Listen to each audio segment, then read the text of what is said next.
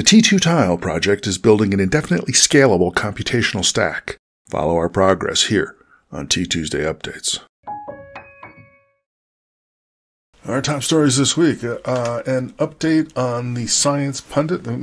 Last week, I got quoted in this, the scientist thing about this work by Michael Levin and Josh Bongard and their students that was, marvelous proof of concept where they were using actual cells and putting them in configurations that have been developed by genetic algorithms for soft robots on a supercomputer. Well, this is still blowing up bigger and bigger to the point where this weekend, Josh Bongard was on CNN. Scientists create first living self-healing robots. There you have it. It really does make me think a little bit that, also in combination with Rod Brooks, whom is probably known most for inventing the Roomba robot vacuum cleaner, but was an MIT roboticist for decades and also an A-Life and an AI guy, and is kind of a friend. We meet at conferences and so forth, who recently, I guess December, posted a tweet that got a fair bit of attention within Twitterverse, suggesting that the next revolution of artificial intelligence, AI, may be artificial life. If you follow what happened back in the 1980s, most of the important things about modern deep learning AI, or at least the foundational things, were developed back then. I was there. But we had the computers that were so slow and there wasn't giant data sets. And I've said this before, so Rodney's saying it as well. But now he's making the point that you could get things happening using artificial life techniques, genetic algorithms. He's kind of muddling some things together that could be pulled apart.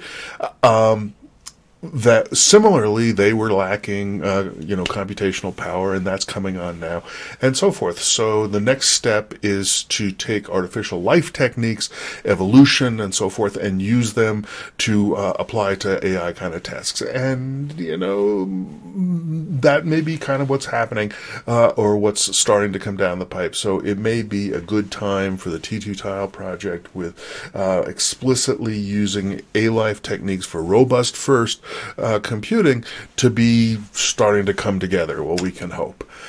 All right. Mostly what I want to talk about today is the new software design that I've worked on for the last couple of weeks for doing artificial chemistry, for doing chemical bonds in the T2 and the Movable Feast Machine.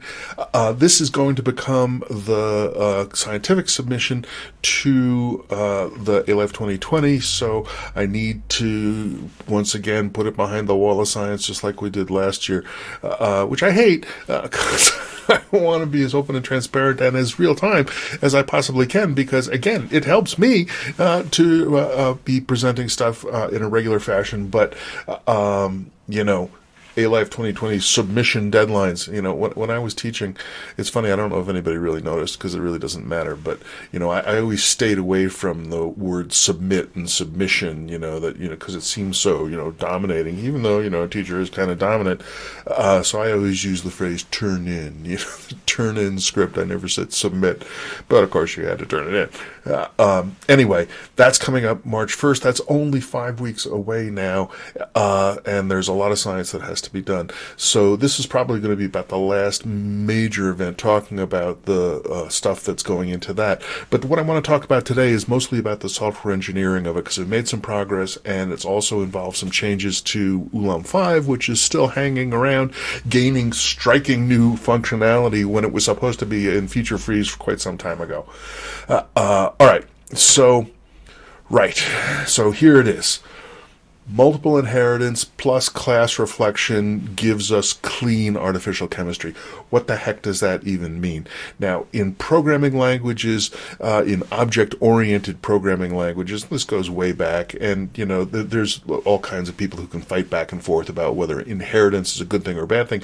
It's the idea that, you can say, I'm describing all this behavior, but in addition, I want to take all of that behavior as well, and I'm going to refine it. So whatever a map mammal is I am a human, so by default I do everything that a mammal does, and I can add stuff and tweak stuff specific to humans. Mammal in turn inherits from animal. It does everything that animal does, and so forth. That's inheritance. And there's questions, like I said, about how good an idea it is, but it also reflects the notion that you can be expressing your abilities to other classes, to other objects. You say, well, I am a human, then other classes can interact with the me object, assuming that the things that go with being human are something that I can respond to. And to me, there seems to be a deep connection between that idea of a public base, a base class that says, whatever it is, I can respond in this way, and a chemical bond. That in biology, we have these incredibly complicated molecules that have these, expose a bond over here and a bond over there, and this bond is a certain shape, so it does this, and this bond is a certain shape, does that, and so forth. But the idea is that anything that has the certain shape or the matching shape for that can interact with that molecule via that bond and, do whatever it's going to do. And so, but it's critical that you be able to have multiple bonds. So in languages like Java, you are called single inheritance languages, where you can only have one base class, one superclass. Now, they've gradually made it more and more powerful so that you can do a lot of other stuff without it. And we did the same path. Ulam up through Ulam 4 was a single inheritance language, or Ulam 3. But now in Ulam 5, we have multiple inheritance. So the idea would be to say, I inherit from, next pointer bond. I inherit from previous pointer bond. And you can bond me together, my next with somebody else's previous, and we can make chains or trees or whatever by expressing bonds that we can do. So we need to have multiple inheritance in order to have multiple possible bonds.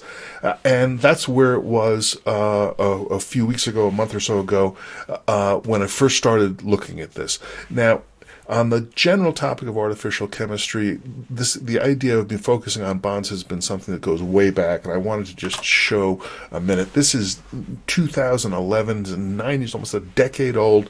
There's more stuff trying to get big things to move in the Movable Feast. We've got these two meshes that have a privileged end on the right in red, that are the red guys specifically try to move to the right whenever they can. The light blue guys that are going nowhere just diffuse, and these dark blue guys that are trucking pretty good here. So what I wanted to point out here is that it's not just a collection of colored circles like we see in the Movable Feast Machine all the time. It's got these lines in between them, and the lines that represent chemical bonds. And some of them are longer, some of them are shorter. Each of these has a potential for 4 bonds, so that it makes kind of a mesh. And, this was coded, oh man, I don't even know. It was probably in C++, it was probably before the Java code, and all of this stuff was custom done. And in the first version of so we're currently on what's called the P3 atom, using the Movable Feast. It's 96 bits, and it has all these various properties. And the P1 atom, which I don't even think this was it. This was before the P1 atom was formalized. But one of the major papers about the stuff that we've done was all about the P1 atom. It explicitly had room for these bits represent these kind of bonds, and those bits represent those kind of bonds, and there's a little count of how many bonds there are supposed to be, and it allowed you to write things that had these kind of, connections between them that would stretch and shrink but try to stay attached fairly easily. But it took up a tremendous amount of the atom as being hard-coded with this one particular style for for bonds, and there was really no place else to go with it. So we went to the P3 atom, we threw away the bonds entirely. Now you just have this raw, empty apartment of, 71 bits that you can do whatever you want with, and you can implement, sort of bond-like structures by saying, this group of bits indicates the site where the opposite guy is, and the opposite guy has a group of bits points back at me, and so forth. And we've done that several times. But what we're doing now is saying, can we build up some slightly more, formal structures, some more software library stuff that will allow us to get some of the flavor of this without having it fundamentally burned into the Movable Feast Machine and therefore unchangeable and everybody's stuck with it.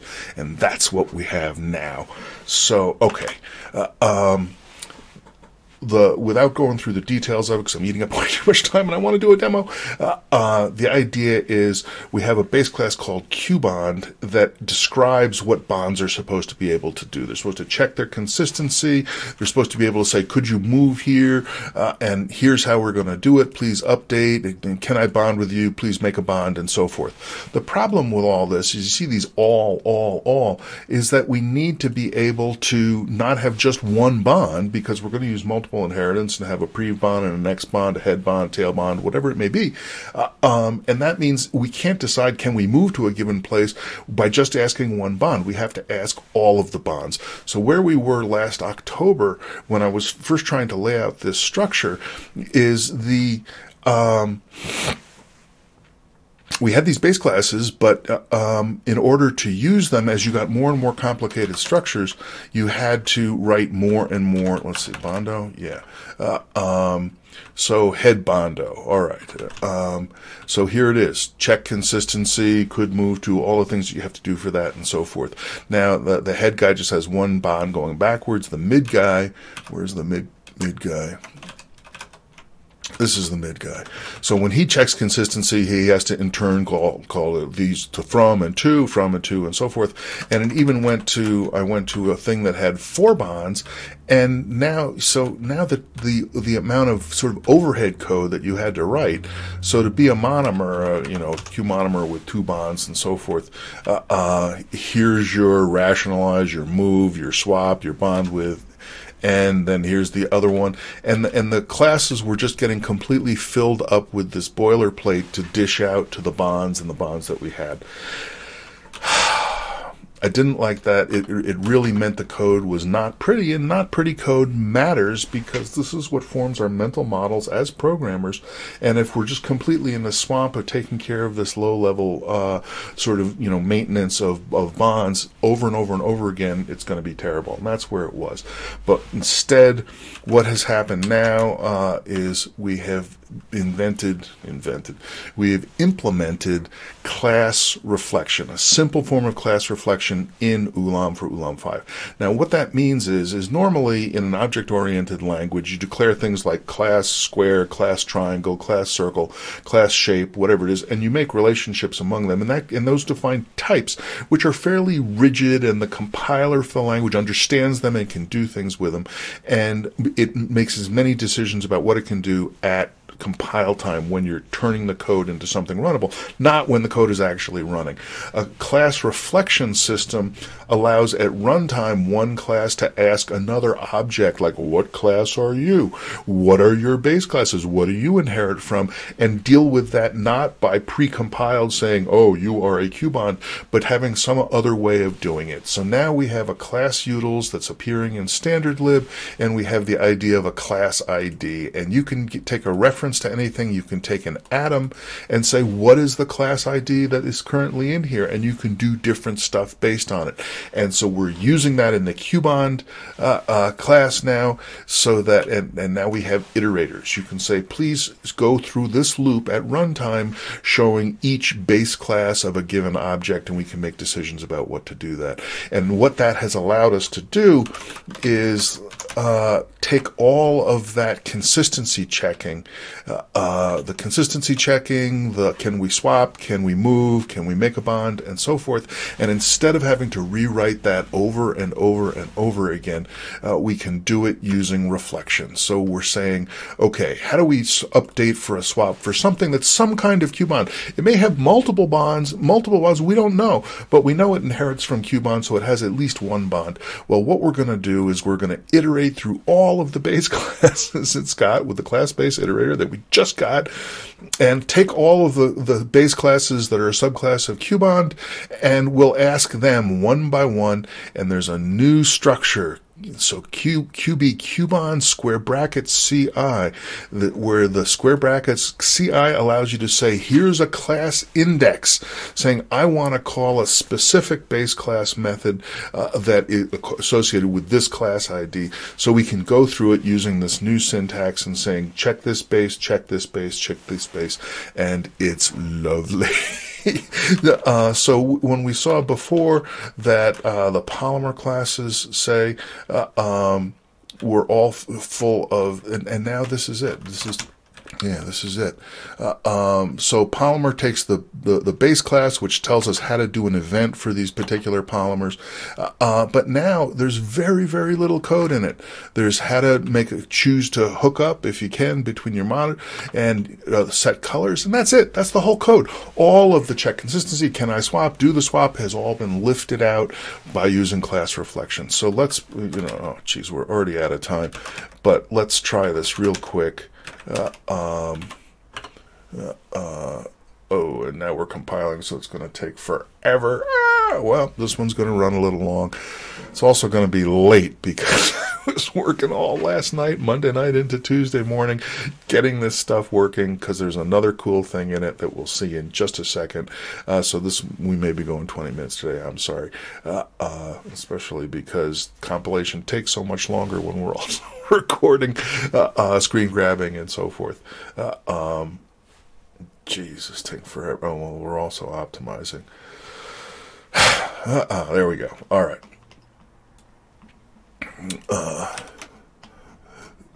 So let's get rid of this.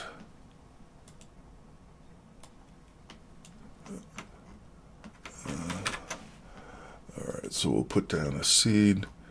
We give it a seed. We give the seed an event. It springs out into a head, tail. Check it out. The bonds are getting drawn. How could that be? The code to do this graphics is all very specific to MFMS, the simulator. I mean, it's going to be on the tiles as well, but it's not something that Ulam previously had any way of doing. So does that mean that we have now, gone back to hard coding bonds in the underlying engine? No. In addition to doing this class reflection system and supporting multiple inheritance, now in Ulam 5, we're exposing a graphics interface that allows atoms to draw stuff. Well, at the moment, all they can draw is lines, but it's easy to extend it to be able to do rectangles and circles and what's not, and so forth. So, in fact, there it is. We have a bond renderer and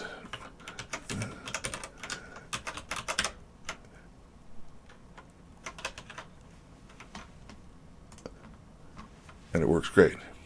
And it's already the case. Let's get our polymers as well. M2, M4.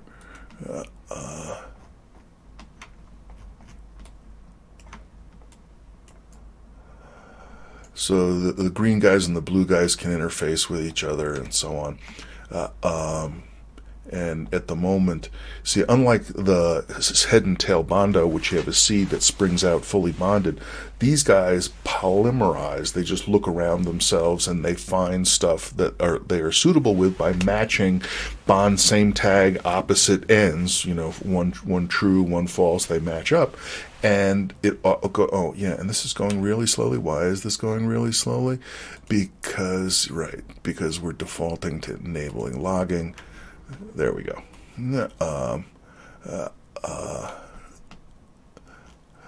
So, in fact, the very first time I started playing with this, so you get the idea. I'm pretty excited about this. I'm going to be using this to try to do artificial chemistry, to get some basic mappings between the chemistry and the software engineering, to try to get, to head in the direction of getting useful stuff done. Systems engineering in the Movable Feast Machine, in the T2 tiles, using bonds, which has been easily a decade journey away, and then finally back again. So that's where we are this week. It's pretty cool. Now, in this case, we can also if we come in right now and, erase some of these guys, like, the rest of itself all cleans up. We cause inconsistencies. At the moment, the default behavior, if an inconsistency is found, the guy just erases himself, and that causes anything he's connected to be inconsistent and so forth. So as a result, the thing all cleans itself up. It doesn't have to be that way, and that's the kind of part of the behavior that we want to be writing. All right, I got to stop.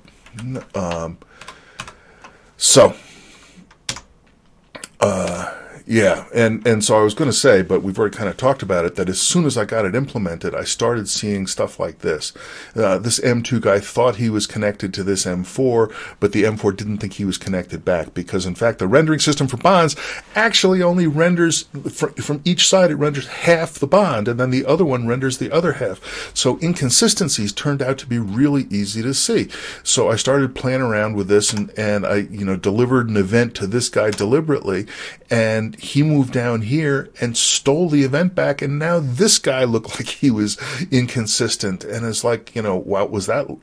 So it was some kind of bug. It was clearly some kind of bug. And I played around with it some more, and it was so totally obvious. Rendering the bonds visually made it so obvious. I'd been looking at these numbers, bond site this, bond site that, never seen this problem before. And this went all the way back to the stuff from October.